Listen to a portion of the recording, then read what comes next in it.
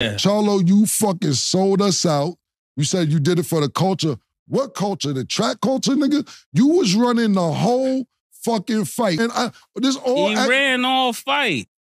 Let me go. Murder nigga's been calling this nigga out for like 3-4 years. You and your brother. He been telling y'all niggas y'all do not want these problems. Y'all end up getting the ring and you got the problems that he told y'all didn't want. Then you call out Bud after the fight. You just looking for fights to make money at this point. I don't even want to see Charlo against Bud. Because Bud's a monster. He was like, he was scared. That nigga was scared. You went in for a check, my nigga, and you were embarrassing. The nigga who smacked the shit out of his brother was in there walking around dolo.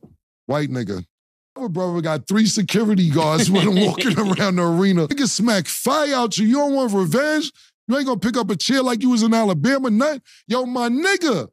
Nigga smack stone cold dog shit out you, nigga. I don't got no respect for the